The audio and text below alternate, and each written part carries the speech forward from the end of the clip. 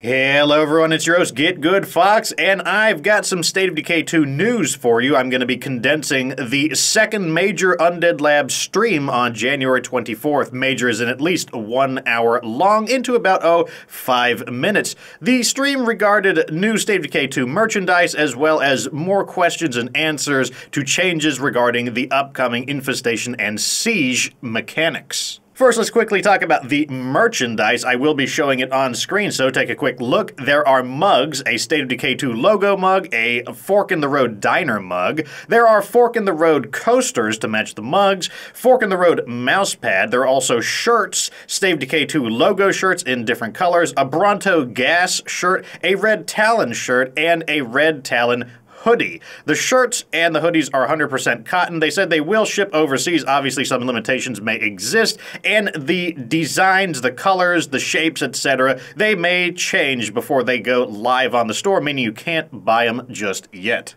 Anyways, let's move on to the Infestation and Siege changes. Some of these changes are going now into the PTR, the public test realm, exclusive to Steam right now, and some of them are their plans for future changes before the update for Infestation and Sieges goes totally live. So, first up, when the game reaches its infestation population cap, that is the maximum amount of infestations the game permits on the map, whenever they finish their progress towards either upgrading or spreading, they will now default to the behavior of sending an infestation horde to your base in an attempt to cause a siege. In addition to this, said infestation hordes heading to your base will now trigger a siege as soon as they get to the edge of your base's safe zone. Before, what they had to do was make it to the center of your base, which will make it much easier for them to trigger sieges. In addition to that, Undead Labs have plans, it's not implemented yet, to add bloaters into infestation hordes in order to prevent people from just easily running the infestation hordes down in vehicles.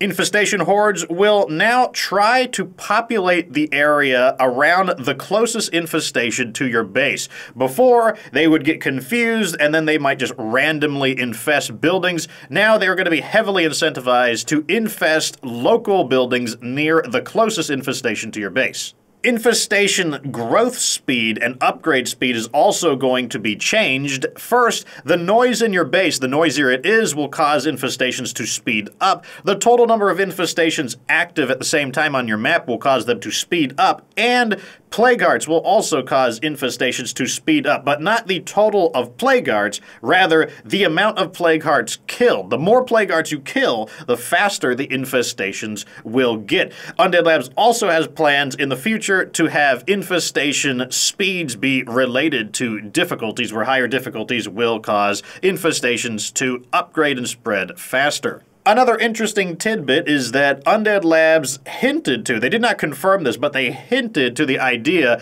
that the Haven device may lose its ability to block sieges in order to make sieges more interesting, and it will help you in other ways. There are also plans down the road to take the current noise/threat mechanics and separate them into two individual mechanics. What this will mean is that noise will be its own separate mechanic that increases the growth speed of infestations, and then threat will also be its own separate mechanic, which will determine the size and the difficulty of sieges when they successfully activate on your base. They also mentioned, lastly, that the infestation hordes also have a population limit, so if things are getting absolutely out of control, there is still a limit to how many of these infestation hordes can be on the map at the same time. Anyways, there you go, a 1 hour stream condensed into something very short and digestible. What do you think about Infestation and Siege changes? Let me know down in the comment section, and are you interested in State of Decay 2 merchandise? Once again, let me know down in the comment section.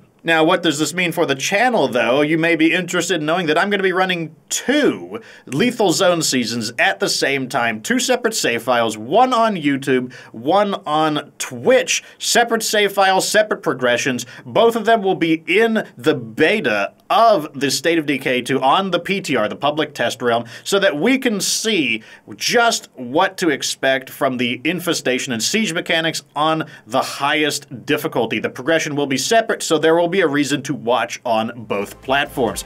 Anyways, that's the news for you today. Like the video if it was interesting. Subscribe for future State of Decay 2 content. And of course, remember that you don't have to be good to get good.